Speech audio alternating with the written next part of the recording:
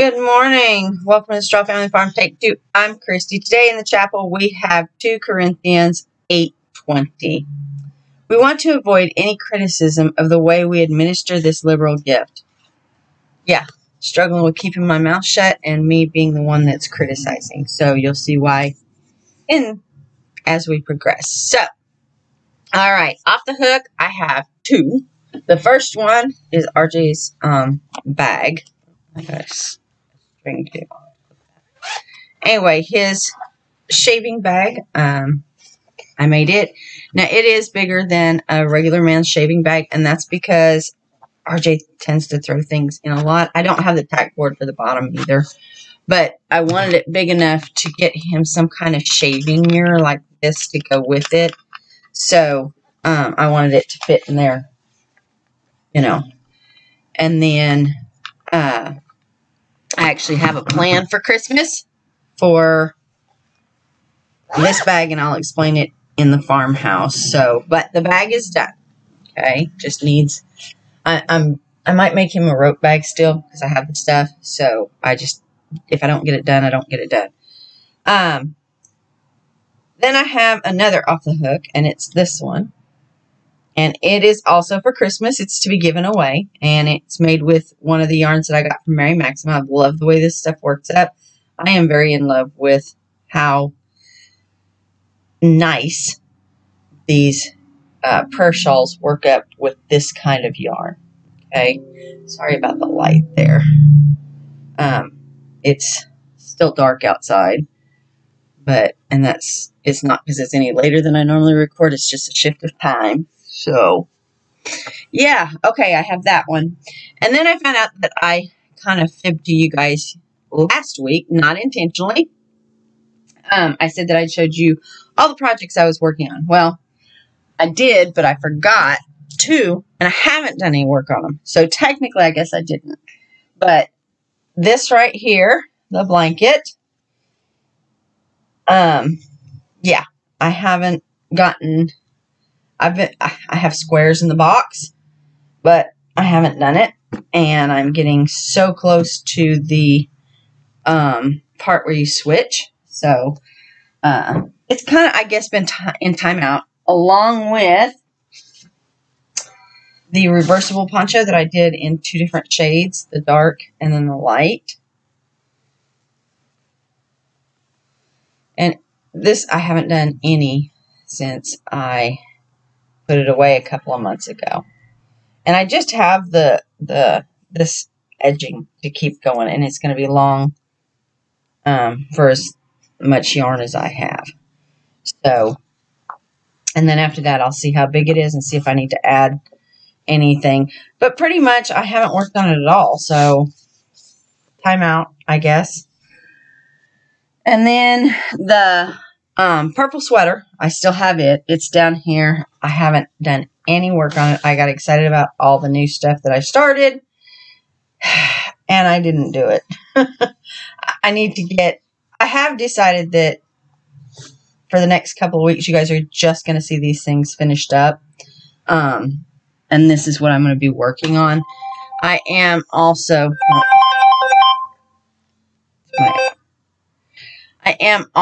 going to try and finish up the other things that I've started.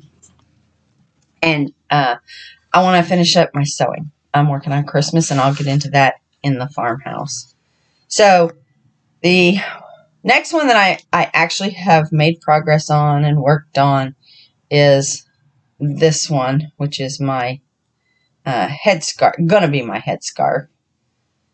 And so, and I don't know if you can see, but it's dark gray, and then it goes to light, and it's made with this, and it's got those pops of greens and pinks in the sparkly.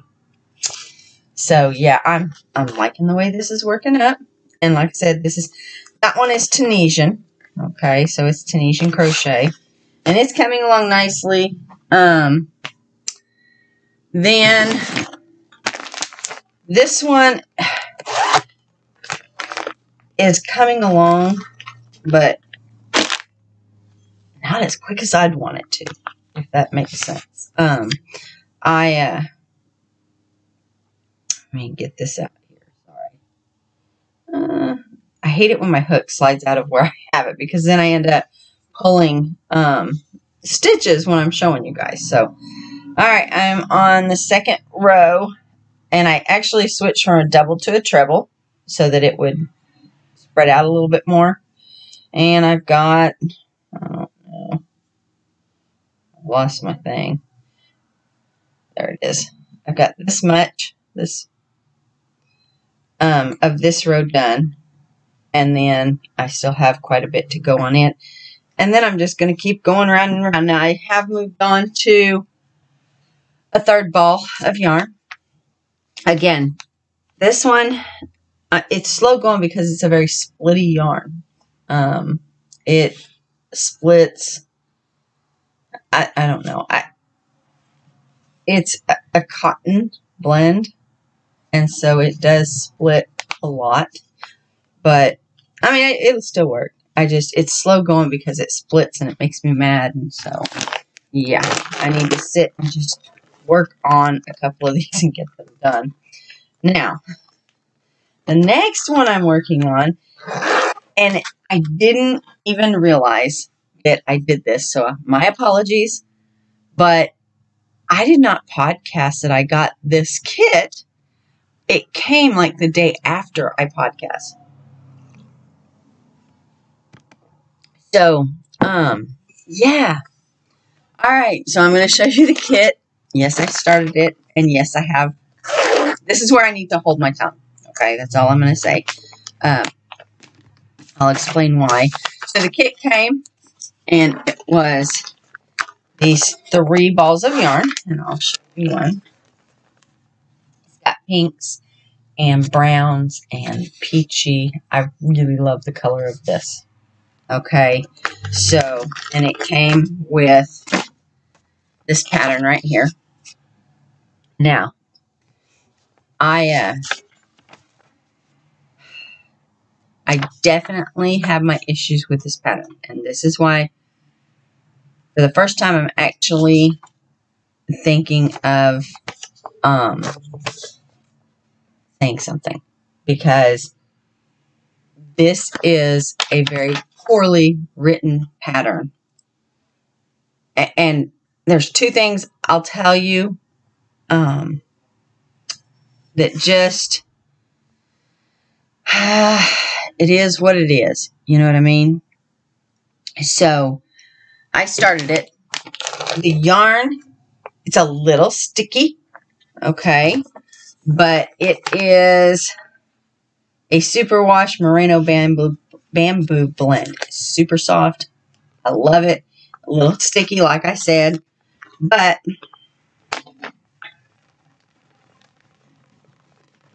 lost my hook. Dang it. Place around here. I'll bet you it's on the chair where I put this up from the dogs yesterday. So, in there I popped another stitch out. I hate that when my hooks come out. But, okay. So, it is working up beautifully. Okay, once you get the whole pattern thing down. Now, I'll just point out 2 things. Okay, so in this it says instructions. Make a magic circle. See below. Okay, so it gives you this right here, and it uses 4 single crochets. Okay, so I do a magic circle as demonstrated in the picture. Then it says row 1 is chain 3, double crochet, chain 2, 2 double crochet, encircle and turn. Well, if you've got those 4, you assume that you're supposed to, that illustration is totally wrong. It never should have said make a magic circle. It should have said, and it should have never given the picture, because that screws the whole pattern up, especially if you follow it to a T. So it should have said row 1, using the magic loop method, chain 3, double crochet, chain 2, 2 double crochet, encircle and turn. pull tail to close circle. Okay, we can look past that. Okay, they used the wrong picture. But as you go down, you get to row 3. It tells you to shell in the next 2 space. It tells you to shell through this whole pattern. The problem is the stitch that they're calling a shell is not a shell stitch, it's a V-stitch. And this is not just what I make up. You can Google this. This is not my grandma called this or that. This is common crochet knowledge. And this is not a shell stitch. So when you come to this side here, or this part right here, it says that's a shell stitch. That is not. It's a V-stitch. 2 double crochet, chain 2, or if you're doing granny squares, that's a simple corner. The shell stitch starts with a single crochet, then does a double crochet, then does a treble or a half, depending on what you're wanting to do, half double crochet or anyway, it makes a fan shaped shell and it consists of 5 stitches. Okay, this is not a shell. So the whole first 2 rows, when it told me, it doesn't say to use the shell stitch until, okay, now keep in mind I've got my 4 singles in there that are not making it lay flat. Then on row 3 it starts telling you to shell, and it's, by the time you get to row 5 it won't do right because, and it doesn't even look right because it's not the shell. And honestly, guys, if I already know how to do the stitch, I don't read this up here. Why would I read how to do a shell stitch if I already know it? It's kind of like reading how to count 2 plus 2 on your fingers if you already know 2 plus 2 equals 4. I don't need instructions to say 1, 2, 3, 4. I already know 2 plus 2 is 4. It's already up here. It's been up here since I was in 4th grade. And this entire thing refers to a shell stitch, and not one shell stitch is used in this pattern. Not one. It's the first time. Now, I will say this. I'm disappointed in how it's written. Okay? Flat out, it sucks. But once you get the gist of the pattern, it works out beautiful. Okay? And you're going to go until it's 120 double crochets across here. So there's a certain row or whatever. Like I said, there are some other issues. First off, they say use a chain 4. And so I'm going to have to do some serious blocking. This should be a chain 3 because a double crochet is 2 chains. And then the space one is 1. So you should have 3 here that counts as your double crochet space 1 across. So that's why it looks bubbly out there, is they've said to use a chain 4. Chain 4 isn't the proper height. And so, yeah, I'm just, there are some things with this pattern that really need to be addressed. But it is a beautiful pattern once you get going. So, and I love this yarn. I think the color is what attracts me, but it is a superwash merino with bamboo, which is incredibly soft. So, and it's a single ply. It really is beautiful. And they paired it with a beautiful scarf. This is perfect for it. But the pattern needs to be written properly. That's all I'm going to say. And for the first time, I'm sitting here going, wonder if Mary Maxman knows that that pattern isn't, you know.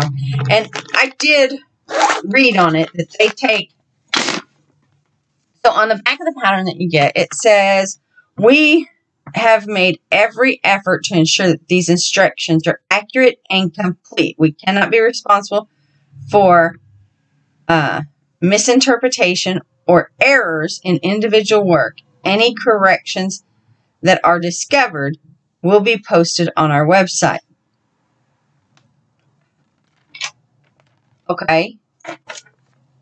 The V-stitch being used instead of the shell stitch, but saying to use the shell, is that something, you know, being off on how many counts you or how many chains you should do for a double crochet space 1? Double crochet space 1, everybody knows double crochet is 2, space 1 is 1, that's 3. So to make it lay flatter, it should have been a chain 3, not a chain 4.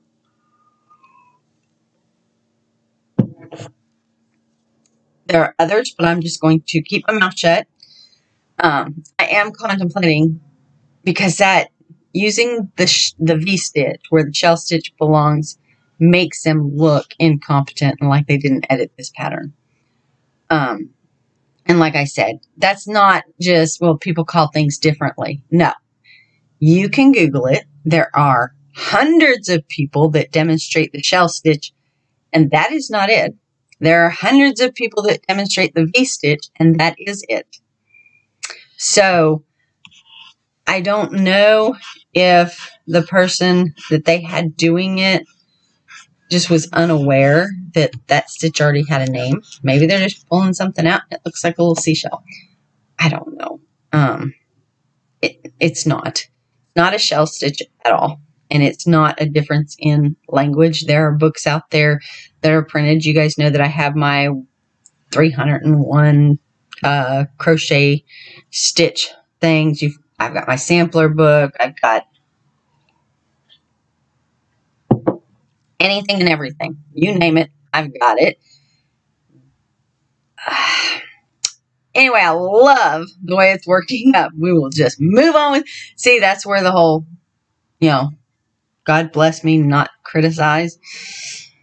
I need to hold my tongue. So anyway, I have decided that I have too many projects going, so I will be finishing up some of these over the next 2 weeks. I've actually put them in order that I think that I will finish them. And the 3 older ones are just going to have to sit in timeout, except for the purple one. I want to try and get that done.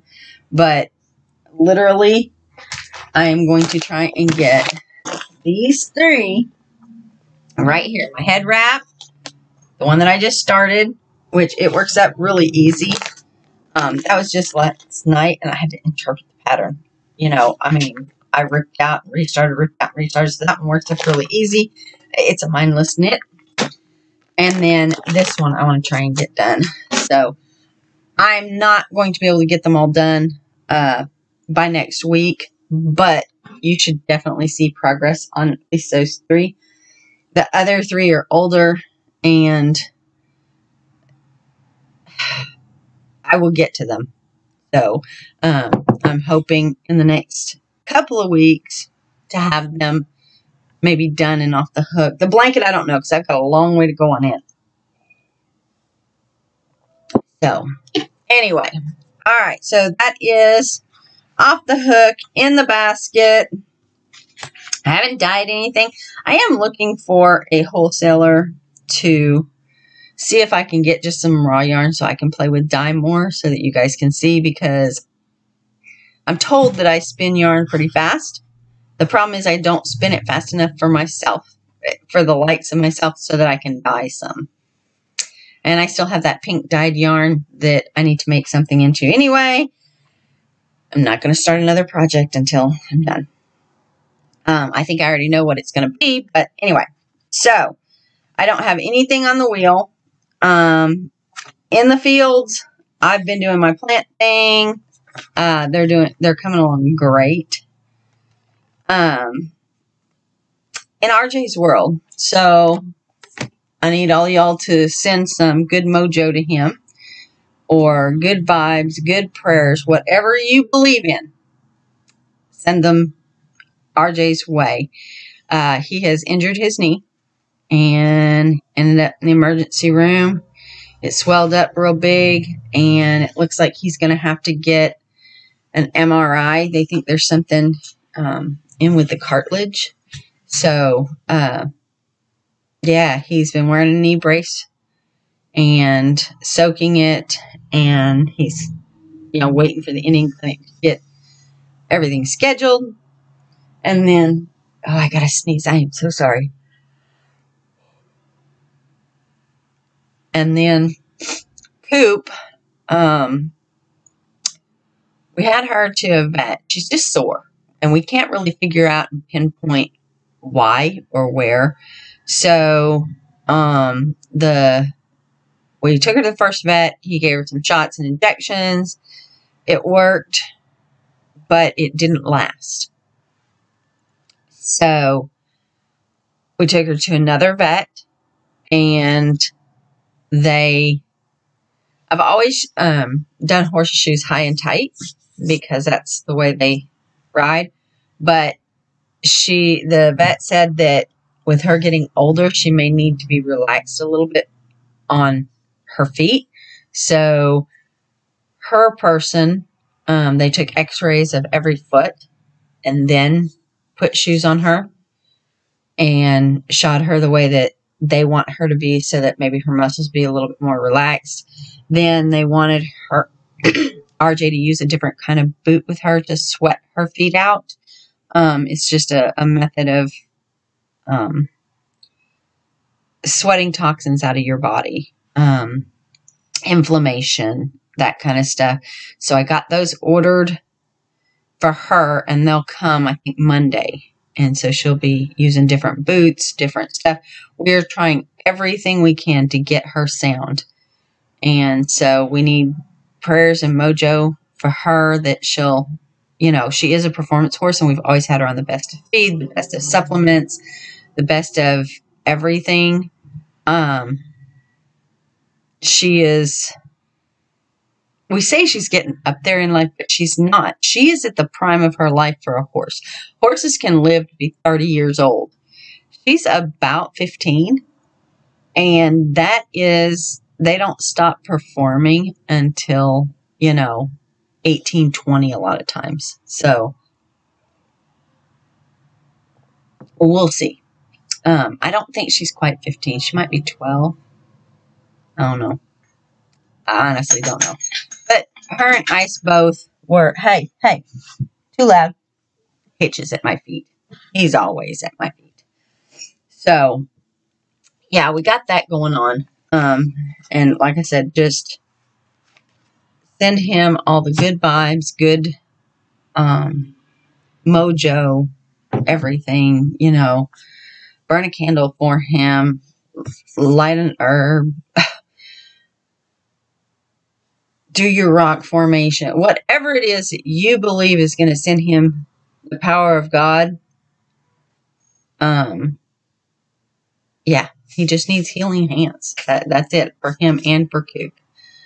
So, all right. The other thing that's been going on, we're going to move right on into in the farmhouse. So we went down to the pond and we started clearing the big willow tree. Okay, I'm going to be honest with you. It is bigger than we thought it was. Okay, half of it had fallen over into the water, and it's got like 5, and it's a big weeping willow thing. And it's got probably 5 or 6 big round parts. I mean, huge. So, yeah, we went down to do that. And the reason is we lost another duck. I don't know if I told you guys, but we're down to one lonely, I just call it baby duck. It's not really a baby, but, and as a matter of fact, I didn't get a chance to go down there yesterday. I'll be going down this morning to verify that baby duck is still there. Coon's got one. It looks like a dog or coyote carried the other one off. And then, of course, baby duck was still there. So we were clearing out the places that these things can hide and creep around to get to him. So we've got a long way to go, but I think that it's getting there. we're going to go down and work. We're old, okay? I'm just going to say it. I'm 53 years old, and I can't work like I did when I was in my 20s. So we went down there in the cool of the morning. Took about 3 hours. By noon, we were back in the house. Yeah, we had chainsaw going, cut down some of them, parts of them. We picked out some trees that we're going to save, some oak trees. And it'll get there, but I got a bunch of the limbs dragged up out of the water. The problem is they are so heavy coming, that are just gathered everywhere on the edge and half in the water, half out. They're so heavy that I just literally drag them up into the sunshine and let them dry out. Then I can move them in with no problem. But when they're half in the water and half out and half still green, oh my goodness, they were heavy. So I will show you the video that I made, and I will pop it in right here. Good morning. I'm down here this morning. I'm going to get y'all a little video. And there's baby duck. Came over and ate some corn with me. We do our morning routine. He eats and then he takes his bath and all that good stuff. But so we've cleared out a lot of that. If you remember, there was brush just all along that edge, and I've cleared all that. I've still got some piles that were too heavy to move. I have to wait for them to dry out. I have a small pile right over there, and then I've got right there part of the roof, and that as the water has receded. When I say the roof, there is a roof from some tornado damage from years ago. Can't really get to it to pull it out, because if you look, these are deer tracks right here, and you sink. Okay, so, oh, there's a baby duck, my last little baby duck. Hopefully this is keeping him safe by clearing this out and not having places for things to hide. But the biggest task, and I've got sticks here at my feet, but the biggest task, and you're gonna hate this because of the sun, and I apologize, but I can't really change when the sun's rising. But we have all of this big brush pile. This is probably twice as tall as me, so probably 8 to 10 feet tall, and it's not small either. We'll walk around some of it, but it's a huge pile. Now I'm short, so hey. But this one right here, you can tell it's dead. Okay, parts of it are dead, and it's split, and there's big parts that we've already cut down. There's more over there on that side. There is an oak tree right here, and this is the reason we stopped. I love oak trees, and I want the mighty oak to stay right here. You can see there's branches in the top of it. I don't know if you can see that with the sun right there. Don't know how to get the sun out. And then there's another oak tree right over here. So we're gonna end up clearing all of that and leave one oak there, one oak here. Get rid of all these little, this big one. But the problem is if that one falls, I'm afraid it's gonna fall on this oak tree. So we're gonna have to, I think we're gonna tie it to the tractor and pull it the other way as we cut. So, but all of this will end up being gone. Let me take you over to the other side here. Maybe that'll help with the sunshine. Okay, but see, we have all of that in there to clean up still. This to clean up still. I gotta get the biggest parts to the brush pile. But this will all be gone. You can see that that is huge in there, and it had just split every which way, and you can see one is still, the ones that go out vertical are actually still connected. We haven't gotten that far out, but we sink in the mud, so sinking in the mud and operating a chainsaw doesn't really go together very well. So yeah, but no, we're debating whether to take out that big tree right there too, because it's kind of all splitty at the bottom too. And I think it would look really nice with the oak tree over there, oak tree over here, and from here to there, all that cleared out except for those two big old oak trees. I think that that would be good. Baby duck's over there. He's just got his morning routine. I bring down some corn, he eats his corn, then he gets in and takes a bath. And I peep at him because I'm scared he doesn't have any conversation now. But yeah, we're going to clear out that, and then we're just going to have this line of trees. We're going to thin it out a little bit, get rid of some of this brushy stuff. That's some trash off the highway, great. But get rid of that. Oh, there's a turtle bubbling in the pond. I don't know if you can see that. And now the fish went crazy because the turtle did something. But yeah, so it's getting there. Our biggest problem is that we're sinking in the mud while we do it. So the closer we get to the water, the more we sink. And this thing right here, I don't want it falling on that little oak. I want that oak to grow up. So yeah, a lot of work going on down at the pond though. Okay, so as you can see, we don't have it all done. We stopped in the middle. Next weekend, I will go down there, and as everything dries out, I will get some stuff done. But I should have all the sticks and stuff cleaned up and everything that I can move by myself in the brush pile. That brush pile is probably 8 to 10 foot high now. So we are in a burn ban.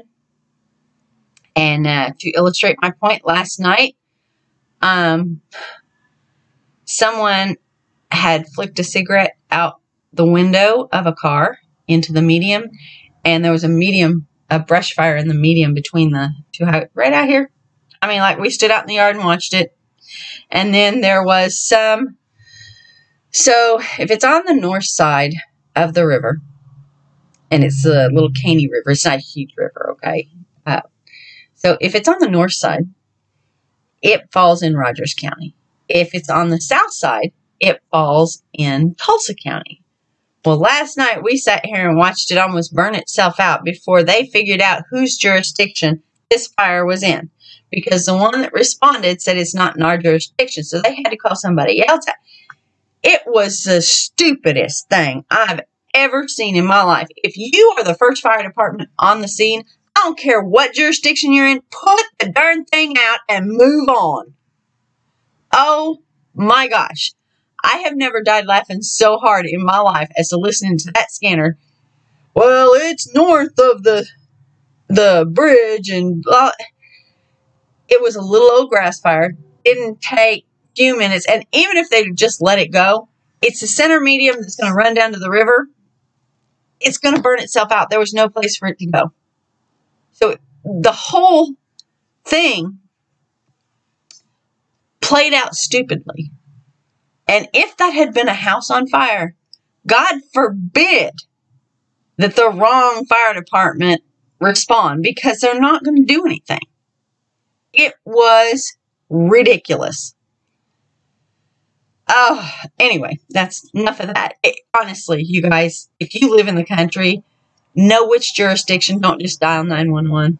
Know your sheriff's office's phone number so that you can get the right help. Because honestly, it's not like in the city. They fight over whose jurisdiction it is. Well, yeah, it nearly burned itself out and was still smoldering by the fire. By the time the correct fire department got there, it was just smoldering. They wet it down and went on. If that had been a house or a car or life at stake, really? We're going to fight over whose jurisdiction a little fire is in? Instead of just doing our job and saying, hey, by the way, you know, guys, we took that for you, but that was actually north of the bridge in your jurisdiction, so we need to bill your department for that. Who cares? All we care about is being safe. Who cares what fire station responds? The first one there needs to take care of the issue. That was absolutely ridiculous last night. So anyway, all right, I said enough. It's enough. But yeah, the burn ban is still on. So we have 2 big old brush piles. They will be burned as soon as we get enough rain that the burn ban is lifted. Okay, and we control our own fires. It's the sparks and the embers that you can't control. So we won't be having an issue with it. But definitely not until the burn ban is lifted. All right, you guys. So that's all I've got for this week. I know it's kind of a lot, kind of rambled on. got on my soapbox about a pattern, got on my soapbox about the fire department. I just need to hush up, get ready for work, move on. So actually, I'm going to go check my little duck. I do that in the mornings before I go to work. So, yep, I'll go see baby duck, and then I'll get ready for work, and I will see y'all next week. And please, please send RJ some healing thoughts, mojo, healing hands, prayers, whatever it is you believe in, send it his way for me. Talk to y'all next week. Thanks for watching. Bye.